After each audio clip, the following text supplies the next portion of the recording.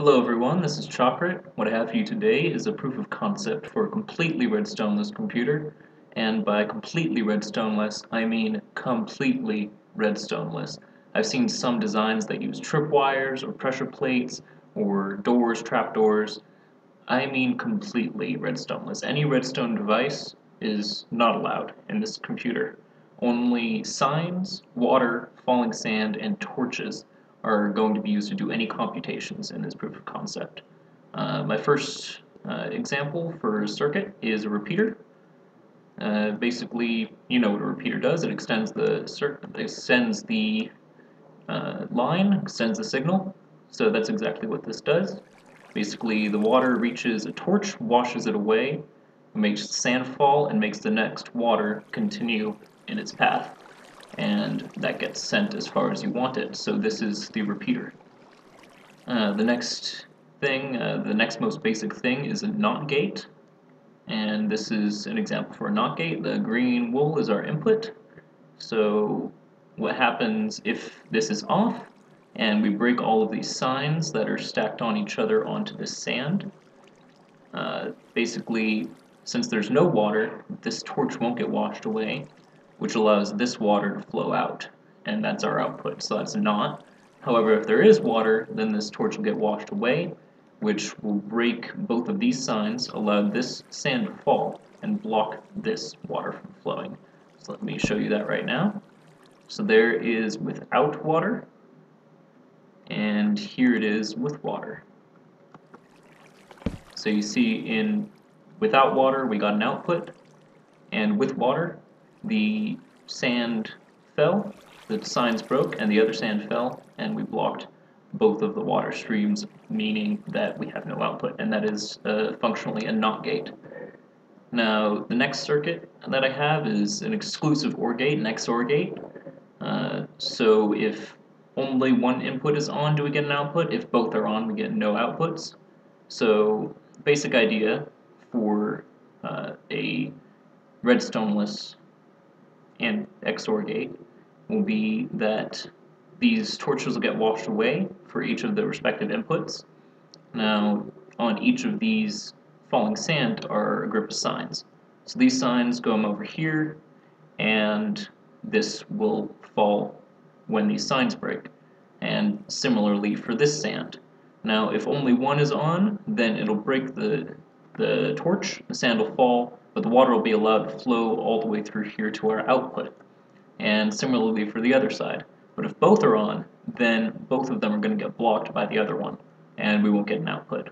So let me give you an example of that. So with only one, let's break all the signs. With only one, we get the output. With only the other, we also get an output. And with both, we will not get an output. So you see with both, all the sand fell, and we blocked both streams. So that is my XOR gate. And the last one that I've decided to emulate is an AND gate. And AND gate is exactly what it is. Both A and B have to be on. So when one of the inputs is on, it'll wash out a respective torch, and it'll cause this sand to fall. Now both of these sands have to fall for this water to get all the way through. If this one falls, it'll reach here. If just that one falls, of course, it won't go anywhere. And if both fall, then it'll be able to make it all the way around. So let's do that. Let's just do this one. And only gets there. Let's just do this one. And that doesn't go anywhere, but that one fell. Now if both are on, then we'll be able to do this. So the water will go all the way around, and we have our output. Now this is really interesting for a kind of minimalist build, like a go back in time build, because redstone was added after water, blocks, and signs, and torches. So theoretically you could build a computer in Minecraft before redstone was added. Now that's exactly what I've gone on to do. What you have here is an 8-digit adder, a binary adder using only SWTS. SWTS being sign, water, torch, and sand, so SWTS. That's what I've abbreviated this system. This adder has two inputs per digit. One is the lime and one is the dark green.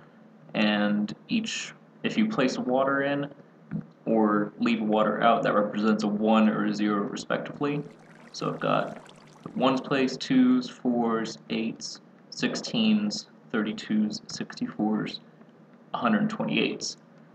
Now the two numbers I've got entered right now, in the lime we have 75, in the green we have 86, and the answer we're expecting, spoiler, is 161. Now I'm going to go ahead and let this run. Place water in there to get it started. You'll see stuff starts falling everywhere. We get some addition already happening. Okay, we've got the 1's out. We've got water flowing down there. We've got signs falling everywhere. Some water blades. More sand falling. More sand falling. Got a little bit more to do. And I think that was it. So let's check our answer. So we were expecting 161. So we've got 1, and 2's, 4's, 8's, and 16's are empty. 32. So 1 and 32 is 33. 64's place is empty. 128 and 33 is 161. So there's our answer. It works for any number. You do have to reset it every time, but I thought it very interesting that you could do this build with alpha materials before redstone was even added. Now, I'm going to give a shout out to Matt Parker, who I will link in the description. He made a adder out of dominoes in real life, and he has a wonderful explanation video on how to actually build an adder, the logic behind one, and he's got the world record for adding two 3-digit binary numbers together to make a 4-digit binary number using only dominoes. And it's a wonderful, wonderful computer. Now, I'll go ahead and leave some schematics in the description as well for this whole thing and for each segment. There's going to be 2 schematics for the segment, one for this first bit that is kind of the starter, so where you start the adder and it's the first digit, and then another bit that's the second digit, but that second digit can be tiled as many times as you like off into the distance. And then on the last one you're going to have to build the carry, but it should work perfectly fine. Now I'm going to sign off here. If you liked, leave a like. If you'd like to subscribe or leave some comments, suggestions for future builds, leave those down below. And I will see you next time.